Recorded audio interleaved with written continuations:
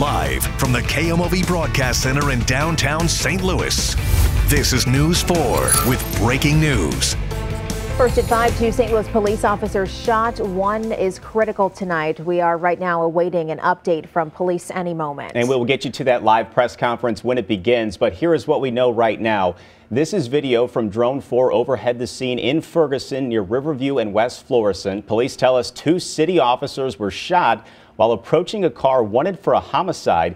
We know St. Louis County Police arrested 4 suspects. News 4 has team coverage for you tonight, monitoring the situation at Barnes Jewish Hospital where those officers are being treated. And the investigation is still underway in North County right now as well. We'll begin, though, with our Jenna Ray, who's live at Barnes Jewish. Jenna.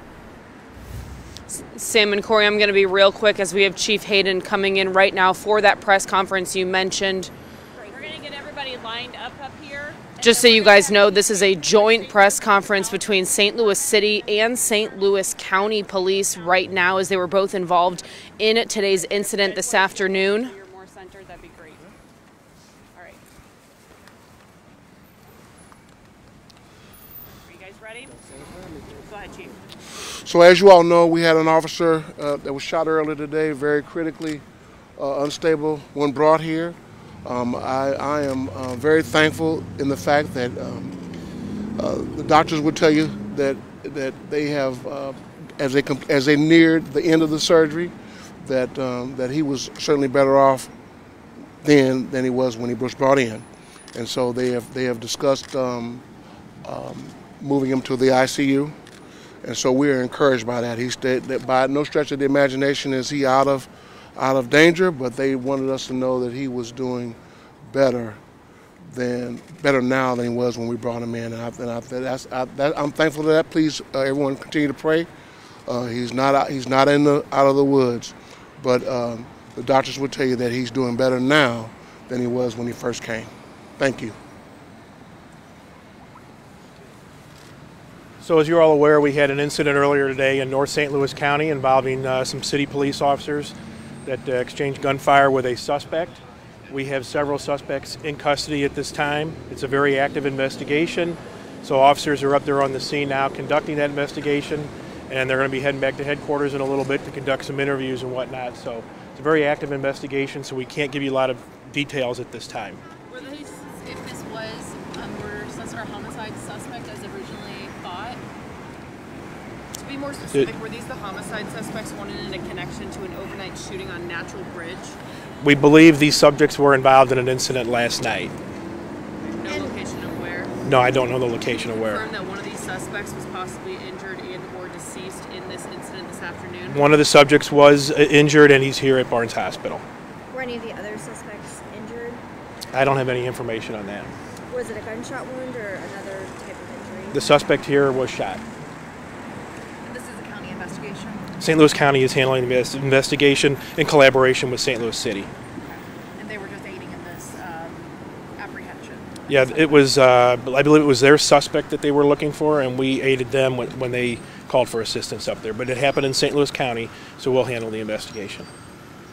Obviously, this is a very rough time for both police departments. You lost an officer last year. You had several officers injured just this week. I mean, what are the emotions right now for both departments? Well, it's very difficult when any officer gets injured or killed in the line of duty.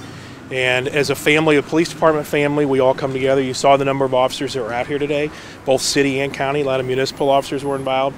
We had multiple agencies on scene up in North St. Louis County. So we're going to do what we have to. We're going to come together and support each other in this. But we ask the public to recognize the danger that these officers face every single day as they go out there and do their jobs. How important is it to have the proper funding to fund these officers who are out on the street dealing with some of these difficult situations every single day?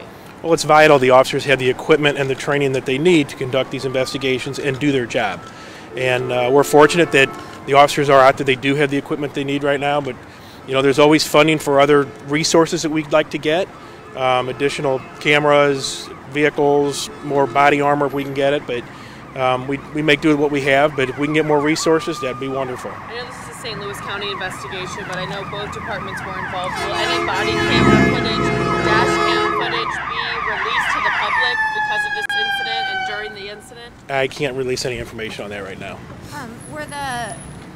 Was the suspect shot by police or? I can't answer that right now. And how did you identify the person? How did the chase begin? Could you tell us a little bit more about what led So up? I don't have a lot of details on the initial part of the investigation for the traffic stop. Chief Hayden, can you give us an update on the officer who was just hit in the leg? Do we know how he's doing and when he might be able to go home? Yeah, he's in stable condition. I'm not sure when he's able to go home, but he's in good spirits. He's with his family, and so everything is going well as we speak. Chief, you've been told that the officer who was shot in the abdomen had very serious injuries, as you mentioned, possibly came in completely unresponsive. Any comment on that, or can you confirm that? Well, when certainly earlier on they were doing life-saving measures in the ER, and again, right now as we speak, the doctor would tell you that he's doing better now than he was when he brought in. But absolutely, they were doing life-saving measures upon arrival. What message do you have for these hospital workers inside? These hospitals have been overwhelmed for months now because of this pandemic. They're able to treat people like your officers and others who come in for emergencies. What's your message to them? Hey, we are very thankful for the medical personnel here.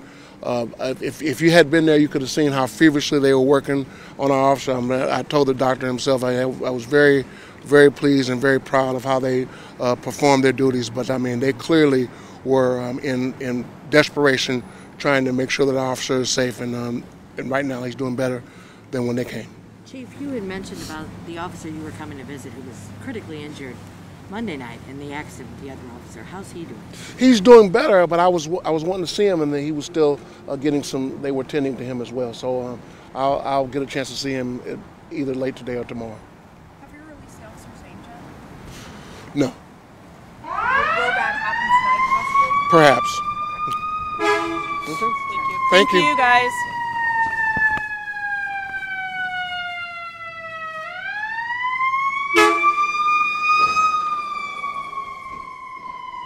Yep, so just so you guys know, that was a joint press conference from St. Louis County Police as well as St. Louis City Police, both officers looking better than they were just an hour ago. The officer who was shot in the leg during this incident near North City, North County, he was shot in the leg. He's expected to recover. The officer who we told you about an hour ago, who was shot in the abdomen in serious critical condition, still in surgery at this time, but doctors say things are looking optimistic. At this time, they haven't released the names of either of the officers involved in the incident. We also just got some new information about the suspects who were involved. One suspect involved has been shot in the incident and, of course, is in Barnes Jewish Hospital being treated right now. Whenever we learn more information, we'll be back, and I'll have another live report for you guys at 6. All right, Jenna, yeah, the big takeaway there, that officer brought in critical, unstable condition to the hospital, doing better this evening. That is some good news. Well, we saw law enforcement officials there at the hospital, and right now investigators are still at the scene of the shooting. And here's exactly where that is, at West Florissant and Northwind Estates Drive in Ferguson. That's where our Russell Kinsall picks up our team coverage tonight. Russell?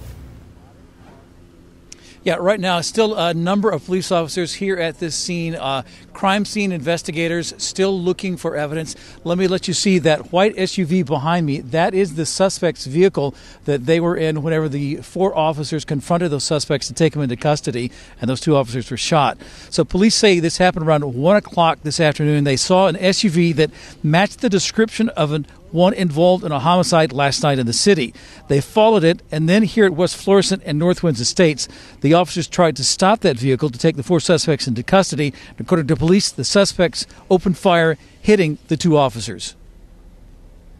Yeah, it's just a tough time to be a first responder. I mean, you know, we're hearing about critical incidents daily, and it's just tough. You know, I mean, hey, officers out here working hard. You know, hey, doing everything that they can to keep people safe.